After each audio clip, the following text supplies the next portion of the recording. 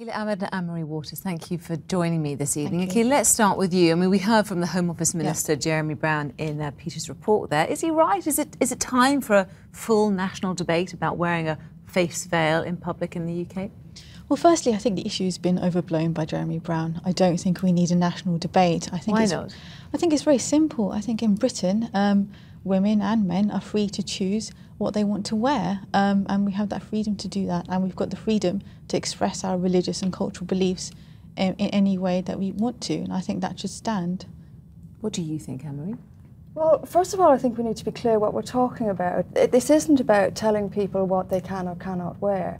This is about concealing identity. And while the National Secular Society doesn't call for a blanket ban on this, there have to be circumstances where it's just not appropriate and shouldn't be permitted. And one of those has to be a defendant in a criminal trial. At any stage during the trial, I think they should have their face seen. Okay. And you know, the right for freedom of expression and freedom of religion is not an absolute right; it's a qualified right. However, that's not what Jeremy Browne is calling for. But Nick Clegg actually has added to the debate today because he supports a woman's right to wear a niqab, but he says it shouldn't happen in a classroom, it shouldn't happen in, for example, going through airport security. And of course, we've got this court case at the moment as well. Do you agree that there are certain areas in wherever we are in public places that it isn't appropriate to wear one? There are, of course, going to be exemptions. So you do agree on that point? Yes, and and nobody should be forced to wear a headscarf or a niqab. Nobody should be forced to do anything that they don't want to do. But in that same way, I think if we are concerned about young women who are potentially being forced to wear a niqab, having a blanket ban on it is not going to address that. Those young women come from complex social situations and they need social and pastoral means to address those issues. A ban won't address those very, very complex issues at all. All it would do is silence those young women even further. Anne-Marie, why do you believe that the veil represents segregation or the repression of women? Well, I mean, if you look at the countries where it is compulsory, there is no choice. And even in this country, there isn't a lot of choice. I mean, we have schools in this country, and not universities or colleges, but schools where 11, 12-year-old girls, this is the compulsory uniform.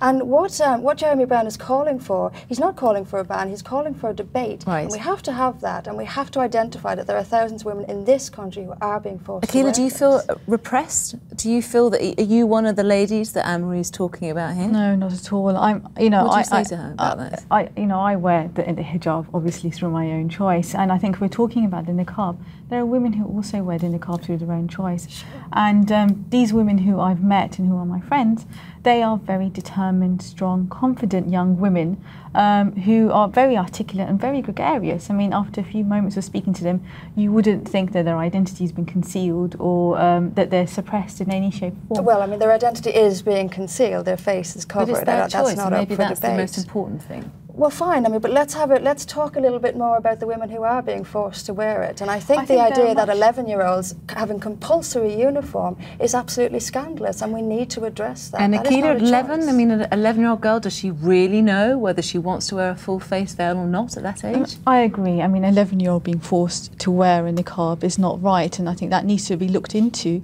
by the Department for Education and how they regulate independent schools. However, I think there are much more pertinent debates to be had.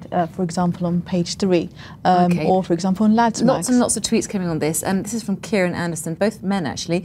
Banning women wearing veils is going too far. People wear it for religious reasons, for their faith. It's not hurting anybody. I mean, he's got a very good point, Anne-Marie. It's not hurting you, is it, if someone on the bus that you're on is wearing a niqab? Well, it possibly does hurt people. In what way? Well, it legitimises it, and it creates more pressure on girls to wear it. I mean, this conversation is always about women who want to wear it, and we ignore the women who don't. And I think we need to start looking at and supporting and standing up for the women who don't want to wear it. One final one for you, if you don't mind. This is from Lee Charles, and the gentleman says, regardless of religion, it's in our nature to feel uncomfortable around anyone who covers their face. They should adapt to our culture. Do you think he's got a point? If you can't converse with someone because their face is covered, it makes you feel uncomfortable? I don't necessarily agree with the niqab, but that does not give me the right to tell women what they can and cannot wear. It's as simple as that. Will it ever be banned? What do you think, Anne-Marie, in this country? I'm glad there's a discussion going on. Will it ever be banned? That was my question. I suspect not, but who knows? Things change, and a discussion may change. And just very again. quickly, Anne-Marie, would people, Akeela, excuse me, would people defy the ban, do you think, in this country if it ever came in? Probably. Knowing British people, they will. Ladies, thank you very much for your thoughts tonight.